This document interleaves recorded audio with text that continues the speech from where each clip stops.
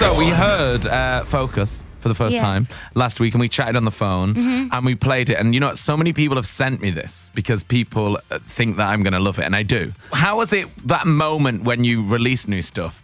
Is there ever any worry because you've been so successful? Are you quite confident in knowing that people will like it, or is there worry that, oh, it might not be as good as previous stuff? I mean, for me, I'm very excited about Focus. I'm very excited about it all, but I don't really sort of set like, oh, well, I have to beat myself last time, or I have to beat this, or I have to do that, because that's not why I make music. Yeah. That's not at all why I make music.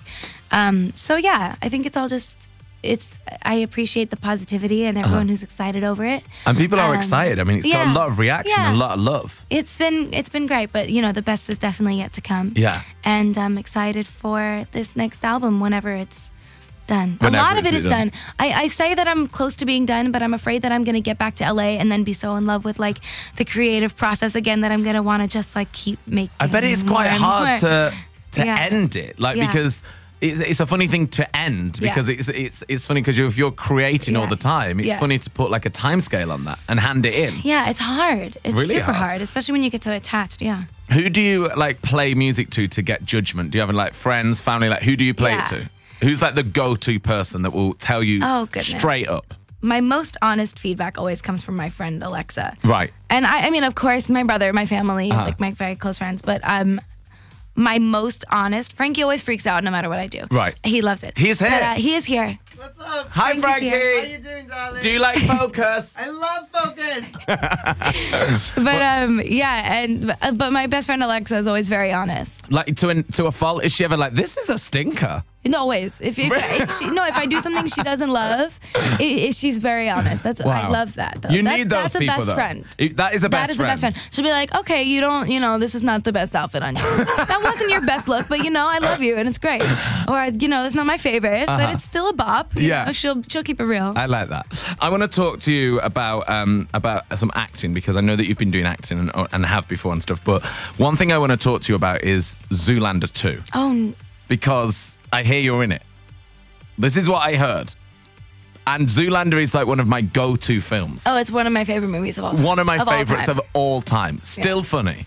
Can you tell us about anything? Where did you hear this? I don't know. The internet. The internet's saying things. Oh, well, if the internet does it, it must be true. The internet's always true. It's always correct. Always. Seldomly. But are you in it? And what's going on? I love Zoolander.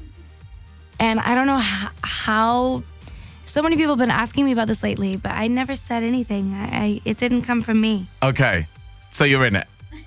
I might be in it for like a second. Okay. Because Bieber's in it. Second. I heard Justin's in it. Yes. And we saw some of him filming it. And Kim Kardashian's in it as well, apparently. Did you see those guys on the set? No. But there are lots of fun cameos. Yes. Though. But I can just say that even though it's a tiny little thing, it was like the coolest experience of my life ever. But you didn't hear from me at all. Okay. Even though I'm sitting here on camera and I just told you. Okay.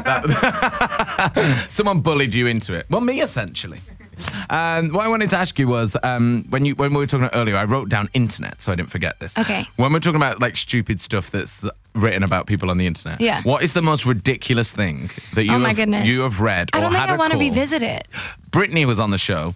Brittany said she got a call from her publicist being like, a newspaper in the UK are going to run a story asking whether or not you and your children are aliens. Can you confirm or deny? Oh, that's ridiculous. I mean, someone said recently in like a big paper in New York that I fired my mom as my manager. Right. And my mom was never my manager. Like you have to understand, my mom is the CEO of 3 companies that design and manufacture marine communication equipment. Wow. So like this is the last thing that she like cares about. I go to her for business advice always because I've always been more of a creative and she's always helped me like understand the business of it all because I've always been more of a creative. So instinctually, she knows what she's talking about. She's a genius businesswoman. So I always ask for advice, but she was never my manager. I have 3 of those. Wow. I'm good. I have like I keep it separate. She's always been mom. Yeah. Who I like also go to for advice. For advice, like everybody does. But it was so What does she do? She manages 3 Yes, companies that design and manufacture marine communication equipment. Wow. So, like, Imagine when if she you did that and then also managed you. So like if you see in like the Titanic or movies where there's like helicopters or ships or anything, and you always see her parts in like movies and stuff. It's very cool. Oh, cool. Like those green headphones that they're always wearing in movies. Yeah. My mom makes the inner, like the pieces that go inside. Oh, wow. Not the shell. She would have made them a different color. Yeah. But yeah. Well, Ariana, it was great to see you. thank you for having me. Come back and see us at any time. Yay.